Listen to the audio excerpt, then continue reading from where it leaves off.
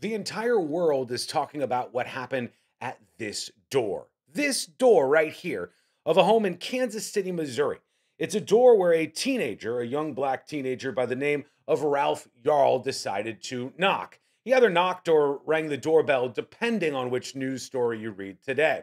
Now, there's some details about this that people are totally screwing up, but let's get into what actually happened. And then, should there be charges in this case? Let me know what you think with your reaction. First, the basic details, because everybody's screwing this up. It was about 10 p.m. on Thursday when Ralph Yarl, a junior at Staley High School in the Northland, intended to go to the house of a friend of his brother's on 115th Terrace. He instead rang the doorbell of a home on 115th Street. You see that? He was trying to go to 115th Terrace, but instead he went to 115th Street. And you cannot overestimate just how close these places are. This right here is how close. You'll see right here is where he ended up on 115th Street, and where he wanted to go was over here, 115th Terrace. Very easy to confuse the two, as you can see. Back to the details. The homeowner allegedly saw Yarl and shot him in the head. Relatives said when Yarl fell to the ground, the man allegedly shot him again. The teen got up and raced from the property, but he had to ask 3 different homes before someone helped him, family members said. The homeowner is a white man in his 80s, they say. We don't know much about him. Another piece of confusing detail. Some of the stories, like this one from the Kansas City Defender, have a detail about a glass door. The white man reportedly shot Ralph in the head through the glass door. But when we look at the house in this cached post from Google Images, I certainly don't see a glass door here.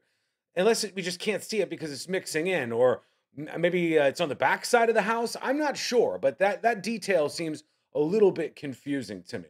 All right, so let's go over to the here and now. We know that this was a white guy in his 80s that was behind pulling the trigger here. But what were some of the details? Well, they had a Sunday press conference about this whole thing because of the protest and people getting upset. Here's what the details were from that press conference. On April 13th, just before 10 o'clock p.m., officers were called to a residence where a teen was shot in front of the residence by a homeowner. The teen was transported to a local hospital for his injuries. The homeowner was taken into custody and placed on a 24-hour investigative hold. Detectives and crime scene personnel immediately responded, processed the scene, and recovered the firearm.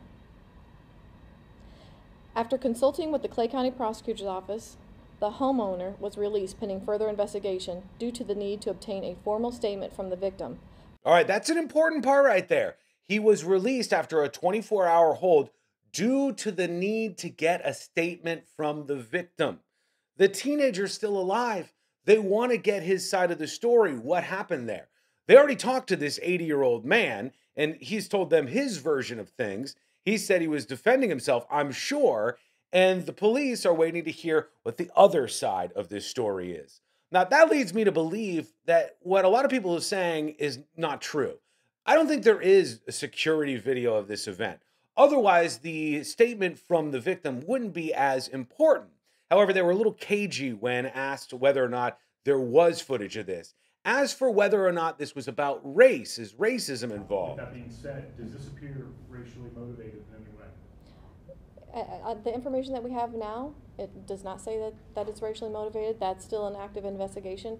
But as a chief of police, I do recognize the racial components of this case. I do recognize and understand the community's concern and the community's response to this particular incident. All right, so we don't have any information to say that race was involved in this, but because the community has erupted and there's protests and stuff going on, we're going to handle this with kid gloves, and we understand you, we hear you. That's the messaging you get from a lot of cops at these kind of press conferences. We understand you, we're listening, we hear you. Well, the teenager who was shot miraculously, this Ralph Yarl, has been released from the hospital. It's insane to me. He was shot twice, once in the head. They wouldn't confirm how many total times, but it's believed to be 2.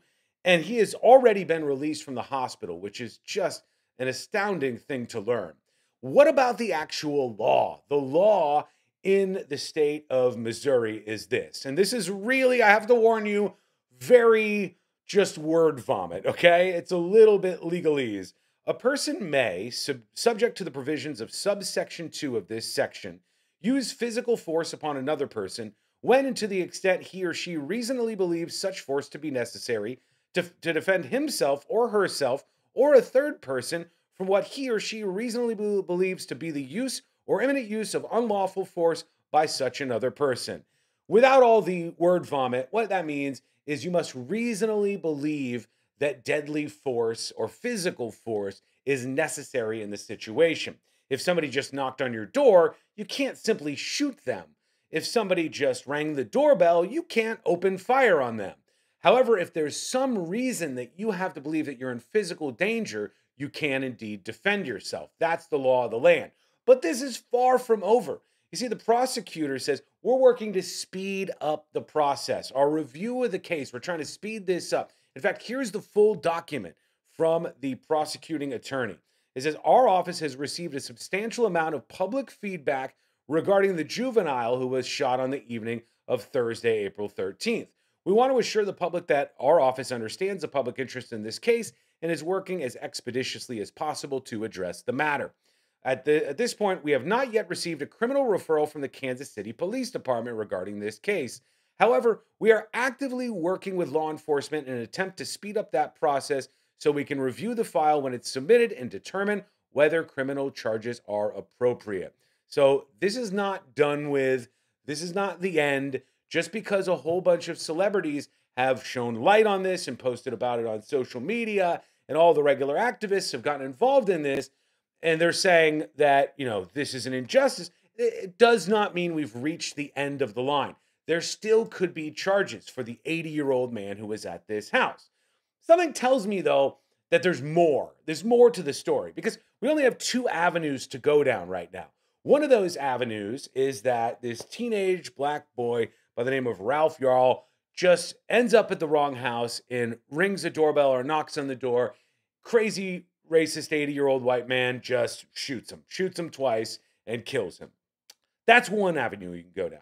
The second avenue is that there's something more complex going on here. And maybe this interaction was more than we're hearing.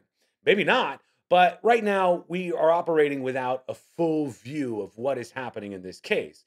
And the crazy thing is, we do this all the time. We don't have a full view of the details or all the different things that happened that led to this shooting, but everybody's already reacting as if they know the whole and full truth. What do you think happened here?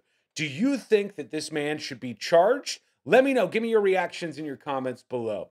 Thanks for watching. As always, please hit the follow button. You'll get videos like this each week. I haven't done one in a little while, but I'm back in action now. So make sure you follow the page on Facebook or YouTube.com/thenewsjunkie.